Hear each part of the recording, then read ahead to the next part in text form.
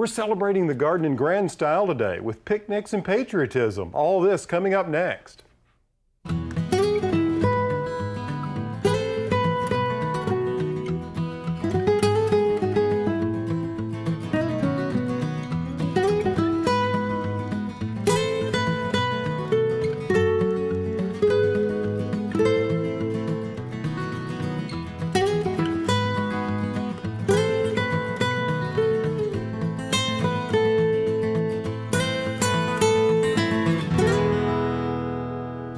Hi, I'm Alan Smith.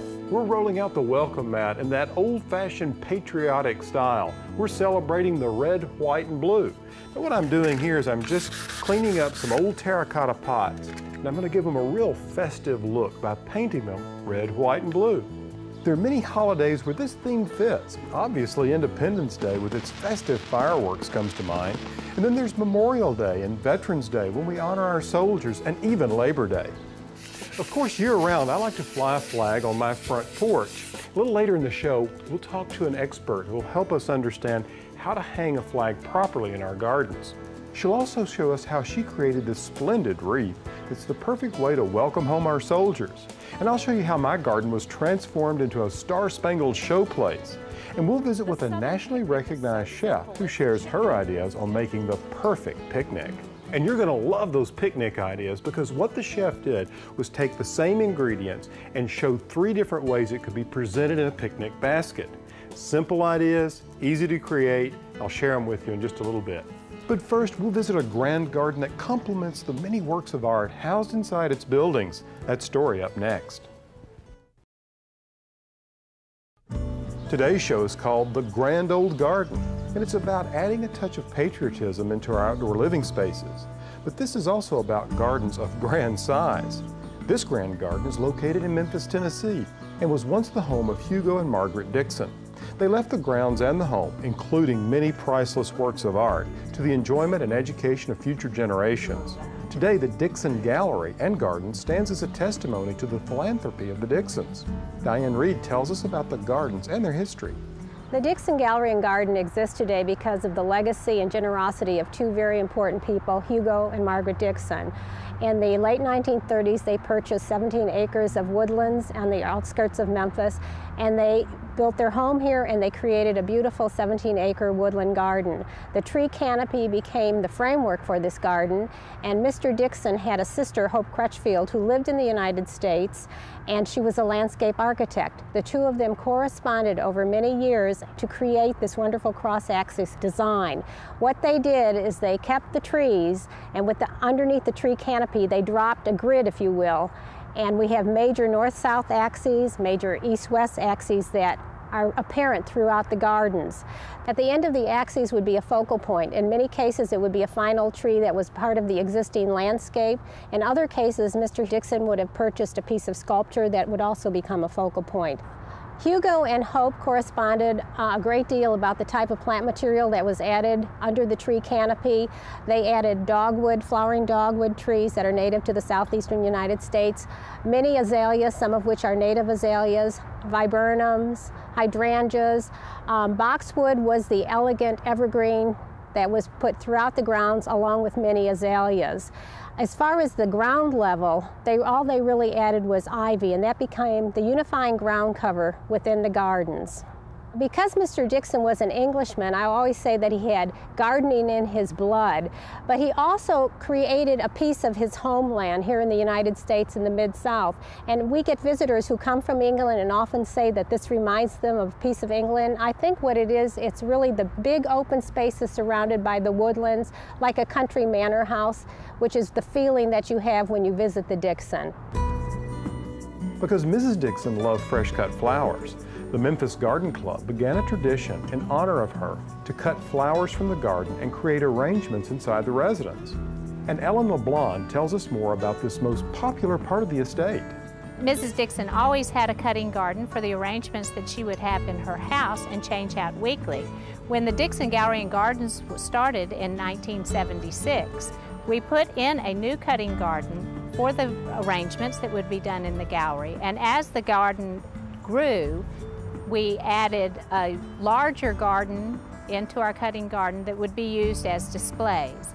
And so anyone who comes into our galleries is able to see what they can grow at home very successfully in the Mid-South and under what conditions they grow. We always have somebody on the grounds to answer questions, to give names of flowers that are presently in bloom in the cutting garden, and perhaps give suggestions to how you might better grow your garden at home.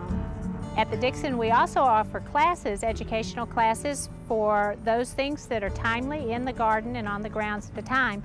For example, we might do an amaryllis class using bulbs that will be used around Christmas time. Right now, we would do an educational class on peonies, which are in bloom in our gardens and also will be used in our arrangements inside the gallery. But later this season, we perhaps will do flowers that grow during the hottest part of our year, and we'll have another lesson at that point on what flowers bloom at the best time during that year and how to take care of it. And then in the fall, we'll follow up with our third series in our lecture of the fall blooming plants that grow in the garden, as well as the use of the greeneries that you'll be using in the arrangements inside. I love working at the Dixon because it brings my #1 love of flowering plants and perennials into a very useful application, because I get to grow my plants and then they can go on display inside of the gallery, but they also can be used as an educational tool for all of those in the Mid-South to understand what grows very successfully in our climates. Up next, a flag expert adds a dash of patriotism to my home and shares with us a creative wreath project, so stick around. Welcome back. Today's show is about showcasing patriotism in the garden. And what better way to do that than celebrating red, white, and blue plants? I've got some outstanding ones that are some of my favorites. Now, I've never been a huge fan of the color red because it's such a hot, intense color. But from time to time, you'll find it popping up in my designs and even in my own garden. I think red has its place. I just try to go easy with it. Scarlet honeysuckle has a home here because it's so attractive to hummingbirds. Then there are poppies. I recall a field of mixed flowers in England and how the reds from the poppies just jumped out. Once I was in Holland and saw huge fields of red tulips. What a memory. And you'll find shades of red in a wide range of annual flowers such as amaranth, celosia, and even cosmos. Now, moving to white, my garden is filled with amazing white flowers from roses to lilies. White is truly hard to beat if you want a calm, sophisticated look, and it mixes so well with gray foliage plants like lamb's ear, dusty miller, and artemisia. Some of the white roses that I often use in my designs include iceberg, white dawn, and white American beauty. And while we're on the subject of white, let me showcase a few other white blooms I'm fond of. White daffodils and white impatiens are a great way to add sparkle to a shady corner. And for big, bold blooms, take a look at this hardy hibiscus. Now, I've saved the best for last, at least for me, because I love the color blue. So let's talk about blue flowers. You see, blue comes in so many shades. And the plant choices, well, while they're not endless, they include scaevola or fanflower, plumbago, cornflower, salvias, hydrangeas, and of course, the lily of the Nile. I like the color blue because it can make even the smallest garden seem expansive. It's like the garden is stretching out to meet the sky. There's an infinite quality to it. You know, it's always fun to decorate for special occasions and holidays. During the fall, I like to cluster mums and pumpkins on my porch, or even carve jack-o'-lanterns into all kinds of faces. And of course, the winter holidays bring out a special sparkle in the garden with luminaries, greenery, and snowmen. Who can resist? With today's show being called Grand Old Garden, I enlisted the help of my friend Carrie McCoy. Today, I'm going to show you how to make a patriotic wreath.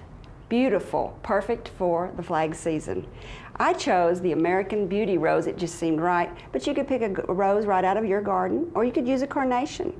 Cut your rose 1 inch to 1.5 inches down the stem, and be sure to cut it on a diagonal. I like to put the large flowers, the buds that are already opening on top, on the crown, and then put the smaller ones around the side. Be sure to give them enough room so that they can open up a little more, and you can nestle baby's breath in there. Be sure you start with a wet oasis, and when you water it down, it gets very heavy. So go ahead and double up your wire and make your hook now before you filled it completely. Now all I need to do is add more roses and more baby's breath until I've done the whole thing. And when I get finished, it's going to look like this. What makes it so patriotic is the bow. And if you want, you could add some flags. I love this wreath. It's elegant, it's patriotic, it's the perfect way to welcome home someone special from overseas. Up next, my garden gets a red, white, and blue makeover. And a little later, celebrate the season with one of these fantastic picnic menus. Hi, welcome back. You know, we decorate for all these holidays. Christmas, wow, do we decorate. Thanksgiving, Halloween, all of them. So why should we make patriotic holidays any different? Recently, I turned my garden over to a rather patriotic team that did a red, white, and blue makeover. Now, you met Carrie a little earlier when she shared with us her wreath project. The steps can be found on my website. That's pallansmith.com. Now, let's take a look at how Carrie and her team transformed my garden. On the front of the house, they added attractive bunting and a new flag. One tip that Carrie points out is that cotton flags are more traditional, but synthetic fabrics are becoming popular because they're more weather resistant. Now, they certainly made a grand entry with my arbor and gate on the side of my house. I always say it's important to accent the entry to really say welcome to your guests. Now, for those festive 4th of July get-togethers, it's hard to beat what Carrie did with my rondelle garden and my loggia. And it looks like a great place to picnic.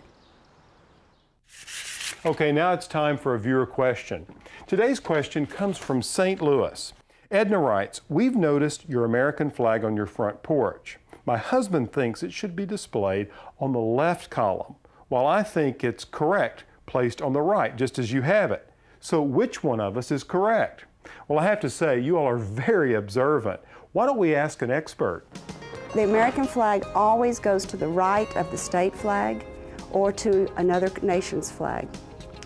If you want to, on your home, fly the American flag and fly your state's flag, you have to pretend like you are the building. So if you are the building and you're looking at the street, you have to be the flag. You would be on the right, and then the other flag would be on the left. If you are standing in the street and you're looking at your home or your building, it would actually look like the American flag was on the left. Well, there you have it. Now, another interesting point I learned about flag etiquette is that if you fly the flag, you really should fly it between sunrise and sunset. If you fly it at night, the flag should be properly lit. Now, how about a perfect menu for any patriotic affair?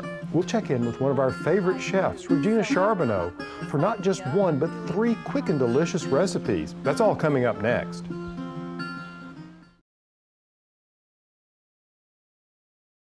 Okay, now let's talk about these containers. You know, I love creating a festive atmosphere, and you can do it with the most ordinary things. What I've taken here are just some basic clay pots. I've cleaned them up. I sanded them off. These are some old ones out in the garden. Once I cleaned them up, I just took a water sealer and sprayed over them and let it completely dry. Then I just chose the color of choice, used an exterior latex paint, and then applied it to the exterior. Aren't they great looking? Here we're going to have a red, white, and blue theme. Now, Regina Charbonneau has welcomed me into her kitchen time and time again, and each visit always has a culinary delight. Regina is well known for her amazing biscuits that combine her Southern upbringing with her study in French culinary school. When I first asked Regina Charbonneau to come up with the perfect picnic, I knew we were going to be in for a treat. We all look forward to this time of the year when we can get out and picnic. The problem is we all stay so busy that the idea becomes a bit overwhelming. Even as a chef, the last thing I want to do on a day like this is stay in the kitchen. So I've come up with ideas through the years of cooking for my family and enjoying time with them, of going and buying some prepackaged items and jazzing them up a bit and coming up with simple ideas.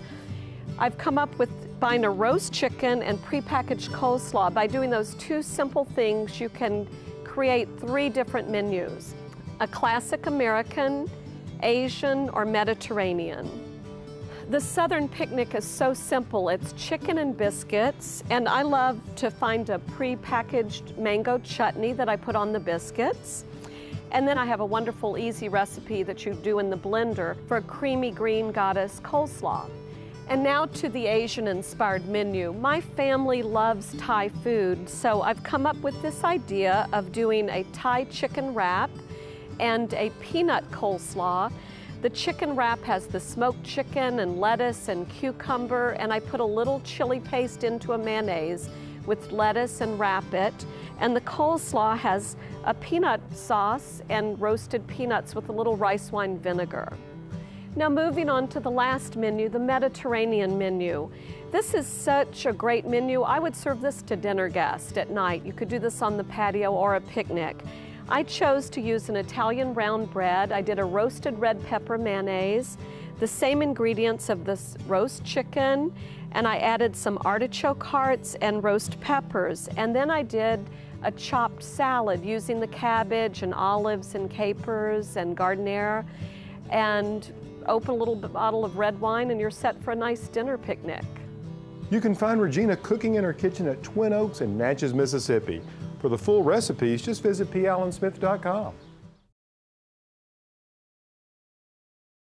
Now, I can't imagine a garden or even a picnic without some flowers. So before we close the show, I want to point out this wonderful little plant. This is a Nemesia, and it's a variety called Bluebird. It's a proven winner, and I think it's fantastic.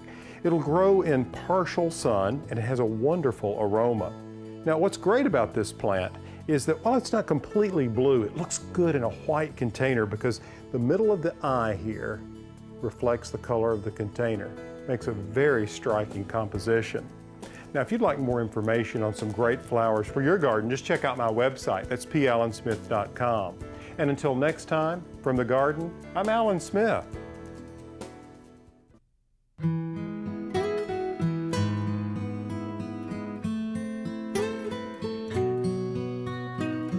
In this garden I dream of a bed of flowers.